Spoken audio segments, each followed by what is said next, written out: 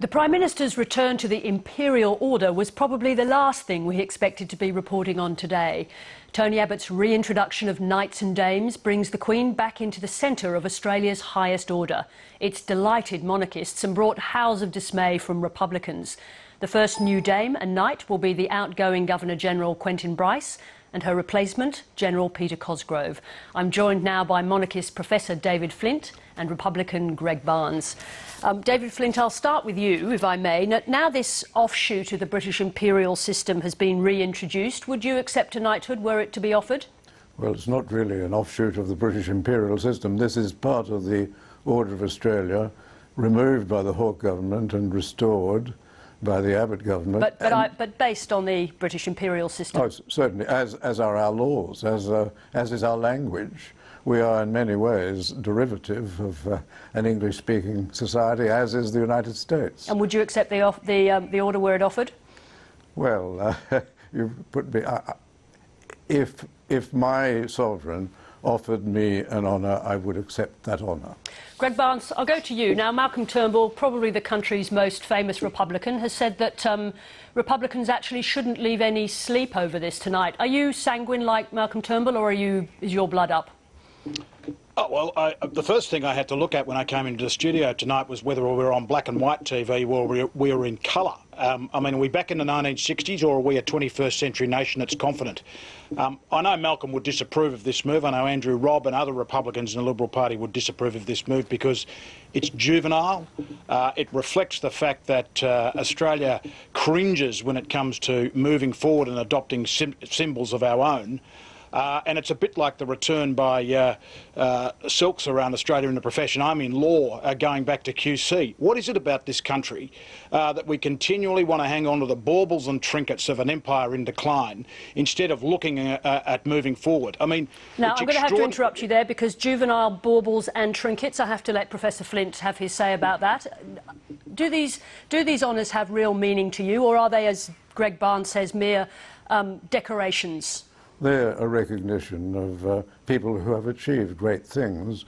They've been something we've had here in this country since its foundation, since its settlement, and it's something which is replicated in many republics. The French Republic, for example, offers knighthoods, as does the Italian Republic. It's not something restricted to monarchies. It's not childish. It is proper and appropriate that we recognise people who've achieved a lot. And I would have suggested, and I did suggest at the time, that after the liberation of Timor, in which he played such a significant role, General Cosgrove should have been knighted then. Greg Barnes, were you surprised that that Quentin Bryce acceded to this extension of the honours system, given that she's someone who's spoken of a potential future Australian head of state? Well, it's always disappointing when people seem to put honours and the need for honours either before their name or after their name ahead of personal principle. I thought Quentin Bryce was a person of commitment and a person of intellectual commitment to Australia having its own head of state instead of to having the British monarchy. But unfortunately, she may have succumbed. But that's the problem with these sorts of knighthoods. I mean, I see my old friend David Flint said he'd take one. I thought, you know, earlier tonight, I thought old Flinty would love one of these knighthoods. He'd love it. And I mean, it's people who are sort of scared of moving into the future. They're scared of an Australia which stands on its own 2 feet. That want to, you know, they want to revert back to this silly order, just like QCs. I mean, when will this country grow up? The Americans grew up in 1776 and have done extremely well without it.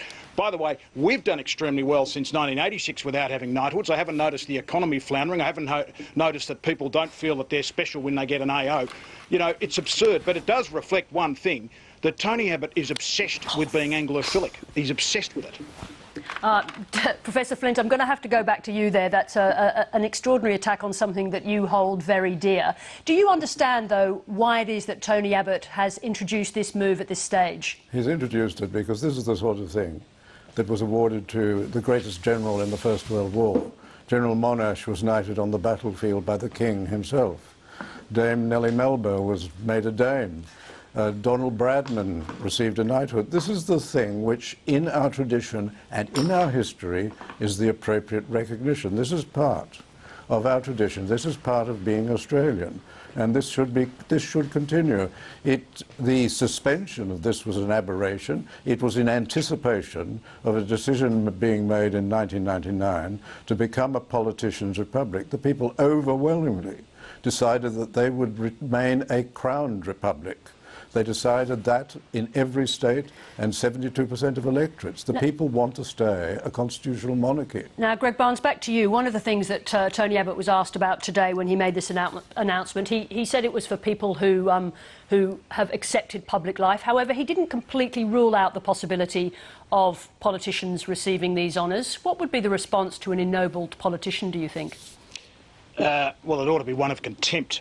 I mean, what I'm interested to see is Will Hodgman, the newly minted Premier of Tasmania, is a mad keen Republican. I'm sure Will would be totally opposed to this. Colin Barnett in Western Australia, a Liberal Premier, who campaigned very well on the Republic in 1999. I'd like to hear their views, because if people are going to be intellectually consistent as Republicans, they ought to say that Australia ought to move forward. But I'll tell you one thing about this order: politicians won't be able to help themselves because they love, a lot of them, they just love the idea of taking some form of accolade, and they just love the idea of a title. So you can bet your bottom dollar that you'll see politicians queuing up because they feel a need. They've got the insecurity, and so they feel a need to have these sorts of, as I said, trinkets and baubles. If you really considered yourself to be a worthy person, you wouldn't be lining up for the OBEs and the MBEs and the knighthoods. You wouldn't be doing it. And just because John Monash and Dame Nellie Melba did it, I'll just remind David, that was 100 years ago. We have actually moved on, in case David hasn't noticed.